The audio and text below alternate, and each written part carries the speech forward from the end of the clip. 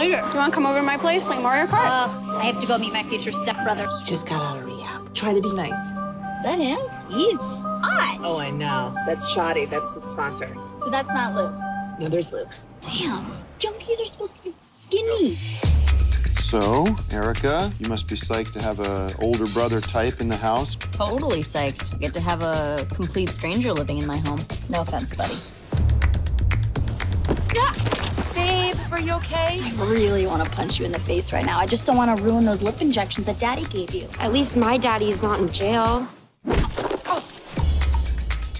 Luke's a complicated little guy. He accused a teacher of fondling him. Thinks he saw him around town. Shaking down a child molester is our moral obligation. Nobody's going anywhere until we see this guy molest somebody. I don't think he will. He's like a pro. That's what you get like a subterranean dungeon for. What? Yeah. Totally. Oh, Do I know you? I'm sorry? Bowling alley? You're hot old guy. Me and my friends, we've been ogling your goodies for like the last 6 months. My goodies. Yeah. Oh my God. Okay. So what's the plan? What if we break in and tie him up? Yeah, dom him like he's our little bitch. Surprise! I'm not stalking you or anything. As you can tell, I have like major daddy issues.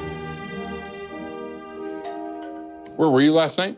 With my friends. Doing what? A little bit up. You get it? No, I'm trying to find the right filter. Buying tampons, like what's it to you?